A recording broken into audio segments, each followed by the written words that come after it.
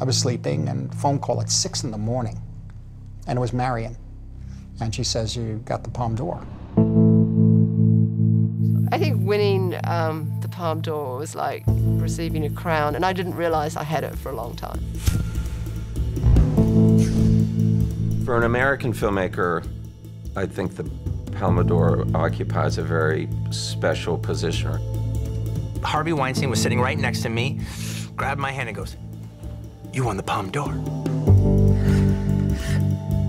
Ho guardato la collaboratrice, ho detto, ma c'hai tu la palma? No, dai, non scherzare, non fare scherzi, ce l'hai tu? No, io non ce l'ho. Insomma, avevo dimenticato la Palma d'Oro all'aeroporto. ได้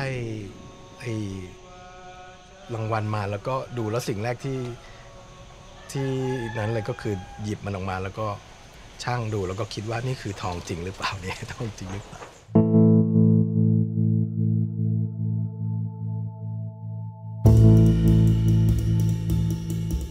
Ahí es donde nace el oro para construir la Palma de Oro. It took me quite a long time to overcome the burden that the Palme d'Or represented, and I actually didn't make a film for the next 3 years.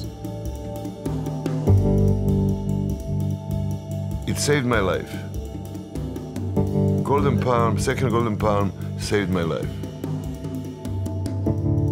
Elle a un pouvoir, je crois, ouais. C'est pour ça qu'on les a mis dans l'armoire. Il faut essayer de gérer les pouvoirs magiques, hein. Voilà.